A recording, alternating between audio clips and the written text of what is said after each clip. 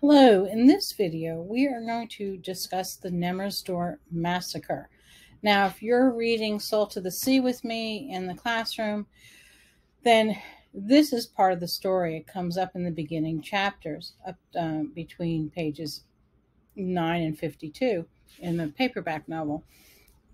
If you are somebody who is sensitive to violence, you don't like to read about it, you don't want the details, you do not need to listen to this video. This is completely optional. I don't have any direct pictures. I think that are too hard to see. But if it's something that's uncomfortable for you, it's nothing that you have to read about. So we're talking about the Prussians fleeing, right? Now Prussia had become part of Germany in 1853. So not even 100 years have passed. And so the people of Prussia are going to keep their culture. They're going to be very distinctly different than people of what we think of mainland Germany around Berlin, which is going to be, of course, different than people in Poland or people in Austria. So even though they speak the same language, there's a different culture. And on page 22, Joanna tells us, terror was out there and it chased us. And so we ran west toward parts of Germany not yet occupied. And here's a photo of East Prussian refugees. And so I think this photo ties in really well with the story that we're reading about the people just taking what you can carry. It mentions a cart, right, that Amelia looks at full of people's possessions. And so this photo, I thought, reminded me well of the story. So we're going to read about Nemmersdorf, East Prussia, 1944, specifically October 21st, 1944. Again, a massacre is when there's a large group, a mass of people that are killed. If you are sensitive to that information, you do not need to continue.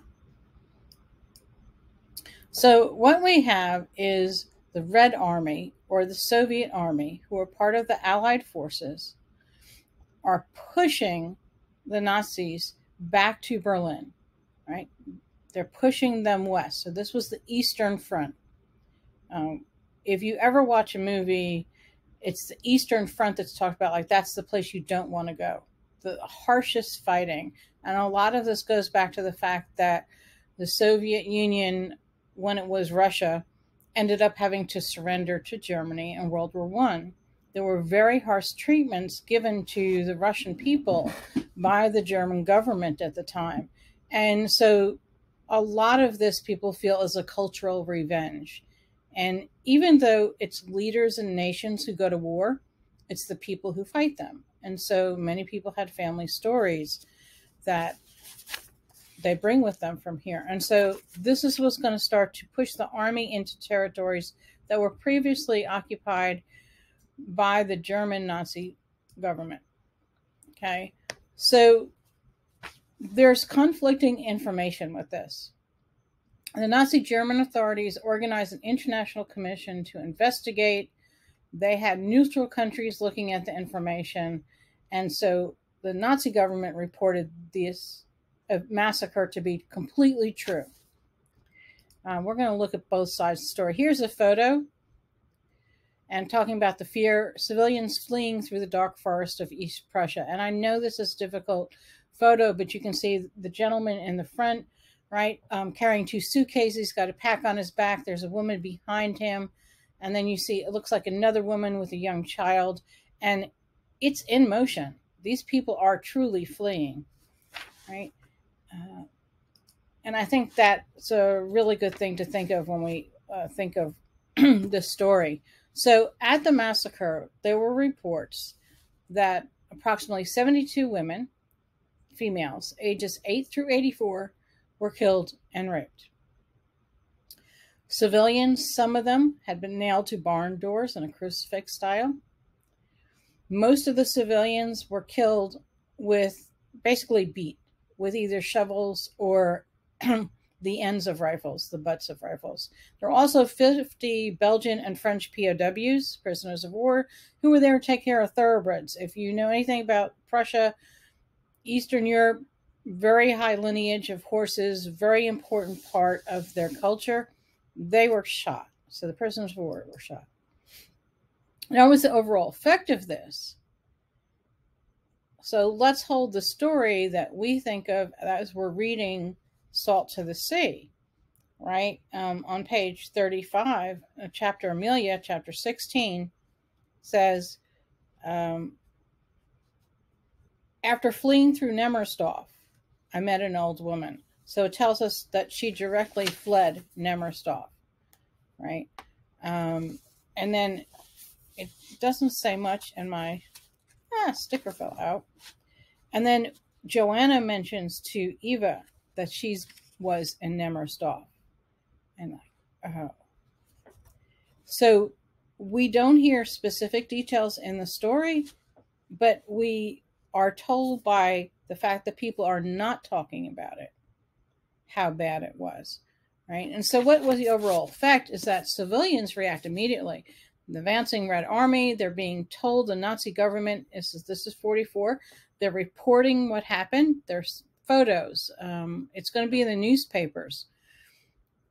And they do get a lot of volunteers joining the Volkssturm.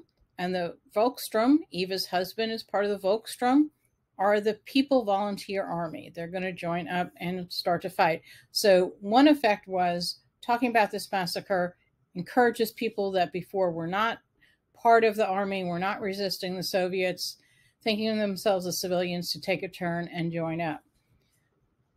Overall, a huge group of civilians are going to panic and start to flee. They are afraid. What's going to happen to me? What's going to happen to my town? Here's some photos that were used. We do know that during an air attack, Soviet soldiers went into what local people were using as a bunker. There were already 14 men and women in the bunker at the time. When they were leaving, evacuating it, all of the German citizens were shot. And here's 13 mass grave for 13. The grave is written in Germany. 13 Germans who died. Here is a photo of people that died. So this could very well be associated with the bunker story, right? Where do we get our information from? Where do we get our facts from? We're getting them from German archives, where there's many, many witness statements, both people that were part of the Nazi government, military, as well as civilians. Also interviews with prisoners of war who were able to flee the area in the chaos. What changes is that after the fall of the Soviet Union in 1991, we have access to new information. So a lot of people say no. What happened was what happened in the bunker. Those people were killed. The rest of it is made up. Some of those people weren't even from that part of the area. They brought in bodies from other areas. And it was just to create panic and fear within the civilians so that they would fight against the Soviets, so that they would join the volunteer army. Right, here's a home that was destroyed. We can look at these photos from anywhere. Here's a map of what they're doing, right? So these people are fleeing west, hoping to get closer to where the Nazi German soldiers, there's more of them, and they'll be able to protect them. That's what they're fleeing west for. They don't know where they're going. What we read of in the end of 22, right, is the Gustav, the ship. And so that's where people start to hear about that the German government will help you leave. They can take you by ship and take you directly to Germany so you don't have to walk across Poland. And that's where the people in our story are going to be heading. And they're all fleeing from the advancing Soviet army. So we may know more about it. We may debate it. But at the time of the story, the people that we're reading about had just heard of this terrible massacre. And they were fleeing. They were in fear for the advancing Soviet army.